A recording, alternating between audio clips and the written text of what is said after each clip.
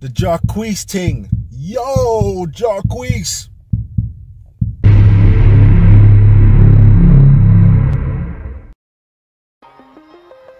Boy, this guy's getting a bit bright, and to tell you the truth, I just realised I heard that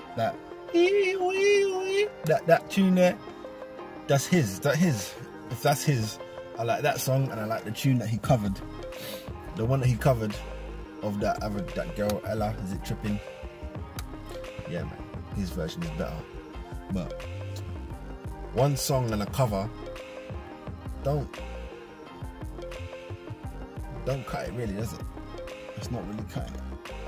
So I don't know where he's getting that King stuff from. Although I couldn't tell you, I don't even listen to music like that, as in new stuff. It comes, and if it gets me, boy. Get me, if I flick on the right little channel, or the right little clip on my feed, I don't see that shit. I don't watch that. I listen to my old stuff, boy. Tupac is still real in my house. Bob Marley is still real in my house. You get me? Listen to them old man there. You see the songs I listen to. You hear me? We playing Barris and all them tunes there. Tupac Shakur, Biggie. You know what I mean? Not everyone that I play is dead. I like T-Pain in there, man, but again, they're not one of you. They're not one of them. I don't know. They're not Jacquees' level, so.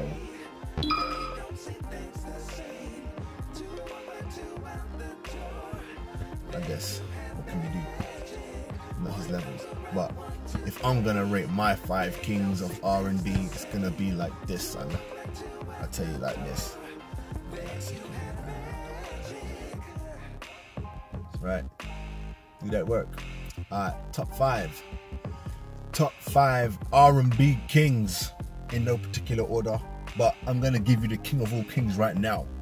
R&B is in R&B, yeah, we're not going too old school. We're not gonna be involving Motown, you get me?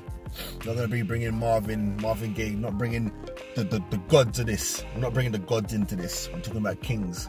So, number 1, R. Kelly. I'm gonna pause there because I know you lot get excited with R. Kelly. R. Kelly, we're talking about music. Music only. Scratch. I don't care what they do in their personal life. In the booth. In the booth, music. You know what I mean? Instruments. That's what we're talking about here. R. Kelly is number 1. Too many hits. That man can have a concert for a week and probably not repeat a tune unless the crowd wanted it to. So R. Kelly is 1. Number 2, I don't even know why these brothers are even getting mentioned. Number 2, Joe.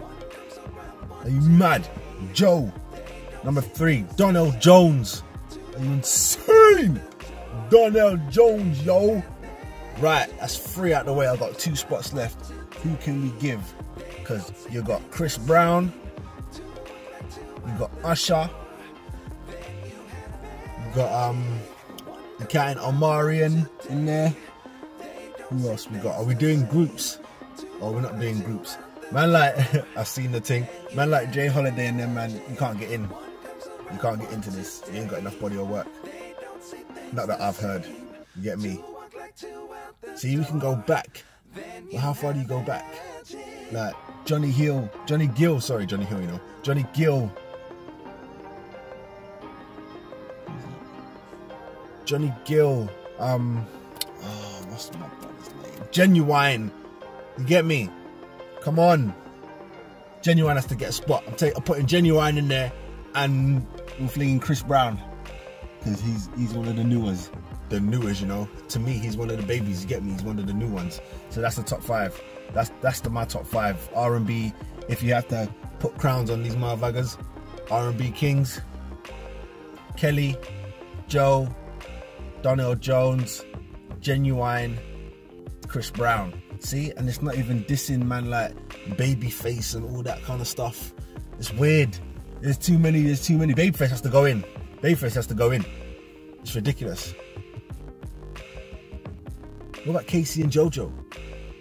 Separately, even. Nah, man. You can't.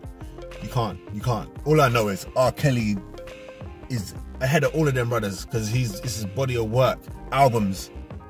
I can play R. Kelly albums, as in press play and go about my day. Nighttime, lad. R. Kelly's for nighttime. But yeah, that's my 5 Kings of R&B.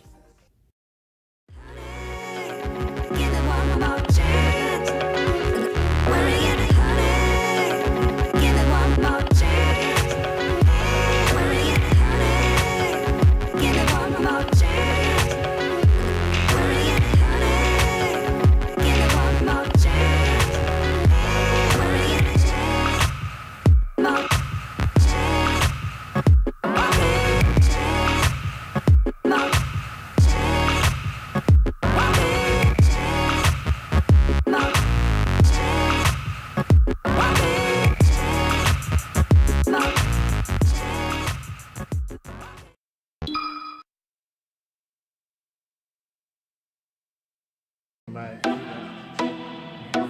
got a Nintendo bag, Game Boy. 40-year-olds. Oh, I did contemplate, but now it's hyping. Call of Duty.